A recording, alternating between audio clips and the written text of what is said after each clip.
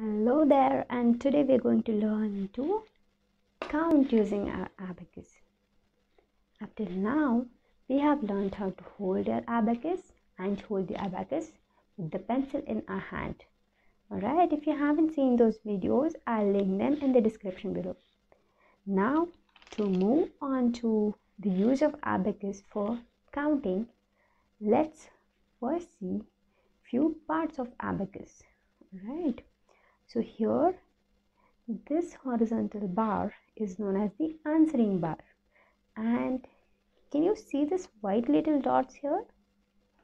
These dots are called as the my house point or the unit point. These are helpful in determining the section of abacus that we will be working on. We are going to use this unit point here as the reference, and we are going to use the beads that are on the left side for calculation, and the beads on the right side will be used later when we are going to do the calculations using decimals, divisions, etc. Alright, now you can see the row of one bead each, and these beads that are above the answering bar are known as the heavenly beads, and each heavenly bead has a value of 5 units. You can see these 4 beads here that are below the answering bar, 1, 2, 3 and 4. These beads are known as the earthly beads or the lower beads, and each lower bead here has a value of 1 unit. And these little rods here, they determine the place. So as we are taking this unit point here as our reference, this becomes our units place or the ones place, the tens place, next is the hundreds place, thousands place, 10,000s place, and so on and so forth. Alright, and one very important point is the beads are counted only when they are in contact with the answering bar. So for example, this is how we are going to count this bead. Right now, when none of the bead is in contact with the answering bar, the value of this abacus right now is 0. That's right. Now when we are going to move this one earthly bead here, and now it is touching the answering bar, so now the value becomes 1. And when we have 2 earthly beads that are touching the answering bar, it is 2, correct? And when 4 earthly beads are in contact with the answering bar, it becomes 4, that's right. And now what about 5?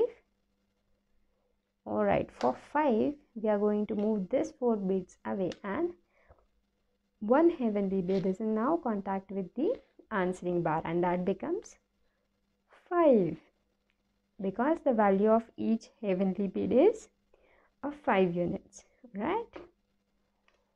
And for making 6 on our abacus, we are going to move these 2 beads together, because 5 plus 1 together they are 6.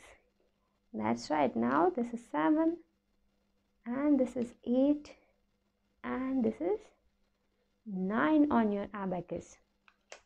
So similarly, this is our tens place, hundreds place, and thousands place, right?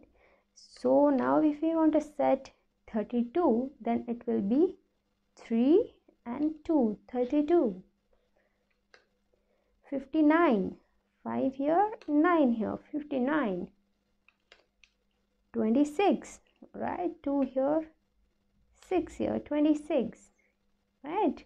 If you want to set 343, it is 3, 4, 3, right? Are you getting my point? 572, 572. Now, can you read this on your abacus? 355, that's correct. What is this? 47. That's right. You are now becoming the expert. Stay tuned and subscribe to my channel. And don't forget to touch that red bell icon so that you will get notified every time when I post a video. You can expect 2 videos in a week from me to learn everything about Abacus. If you want to practice and learn and master it, beginner level course is available on Udemy, which is absolutely free of cost. I'll link it in the description below. Stay tuned for more about the Abacus, learning, mastering, calculating, counting, and everything. See you in the next video. Till then, keep learning and keep mastering the technique of Abacus with InstAbacus.